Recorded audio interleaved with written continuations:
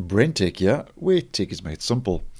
So we have passed the halfway mark of August 2022, which means now we are heading towards the end of the month, and that also means that Microsoft have started testing and finalizing their next optional bug fix C release update that we can expect to see roll out near the end of this month.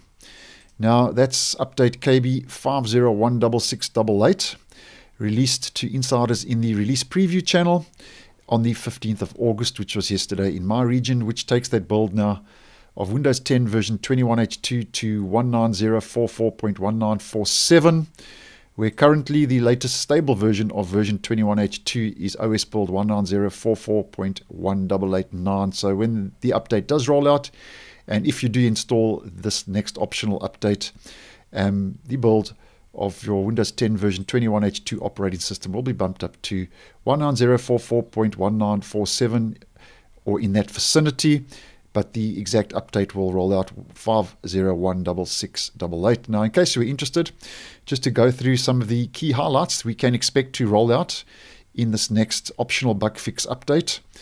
And the release preview channel, by the way, in case you were unaware, is your closest version and build you get before Microsoft makes that available to the general public.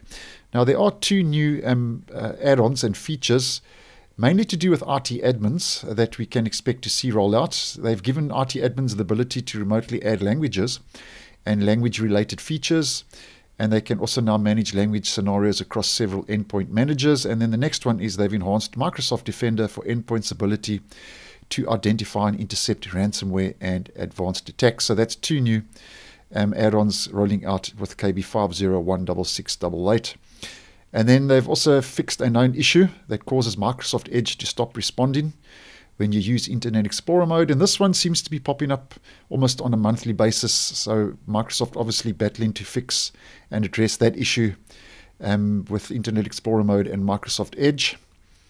And then there's a couple of others here. They fixed an issue that might generate error 0x1e when you shut down or restart a device.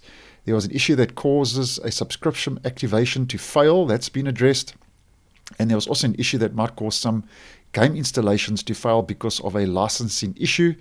That's also been fixed. And they fixed an issue that degrades BitLocker performance. So that's a performance boost.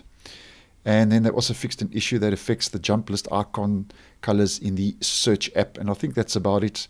So that's what we can expect more or less to see roll out in update KB5016688, build 19044.1947.